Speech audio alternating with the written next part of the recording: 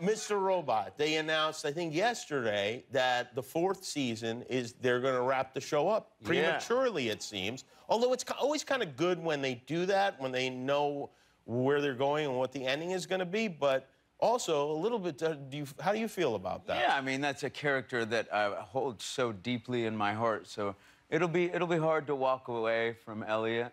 But I agree. It's nice to walk away on a high note, and you know, the studio would love for us to continue. But did you always know that it was going to be a short run? I knew it was going to be 4 or 5 seasons. Okay. Yes. Did the studio know this?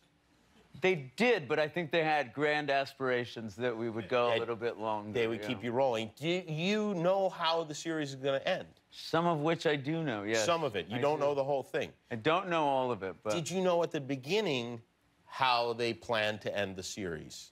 I knew as much in the beginning as I know now.